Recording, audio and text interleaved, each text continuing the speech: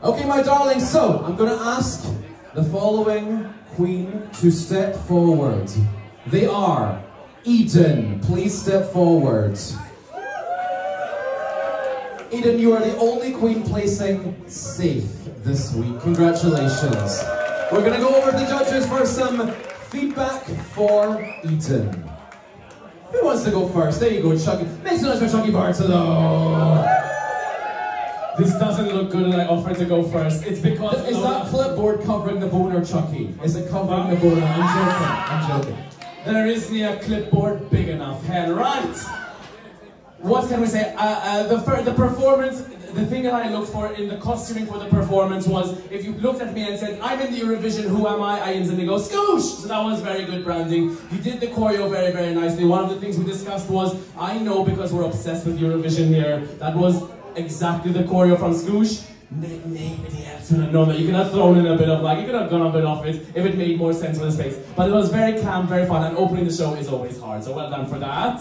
Woo! This look, did you make this yourself? Of course you did. Is this because of a reaction to being told to be more masked last week? It's petty, so I can always appreciate petty, but I feel like if we're gonna do it, go all the way. Chest hair, chest hair, chest hair. Where is she? Chest hair. Right, that's what I'm gonna say about that. Thank you very much. All I'm going to say is, Eden, you're going to face this challenge. You've set such a high bar for your runways that when we see anything that I don't think is in your wheelhouse, you either have to commit to it 100%, or we're going to say it's not up to that Eden standard. Unfortunately, although you look very fuckable tonight, it is not up to the Eden standard of runways, and that's not a critique, it's you've set such a high bar that you always need to live up to it. So, well done on a good performance, well done on a good runway, but you have the challenge. As all of your competitors have reminded you of so many wins to your name, so you must live up to that, my darling. Hello, dear. Now, which one were you again? No, I love the performance, but what I would say, darling, you've got people up there in the Anne Frank suite. You've got to play to them, my darling. You've got to play to them. Because you played to us.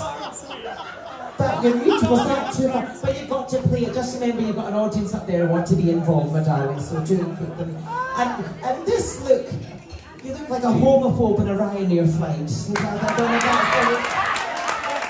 that's the look you're going for, you're banged on the head. Well done, my darling.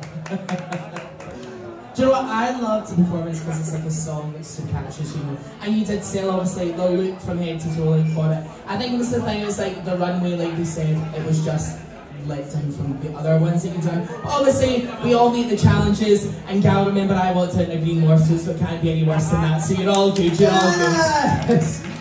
Eden, you are excused. Make some noise for Eden! You are through to next week, my darling. Okay.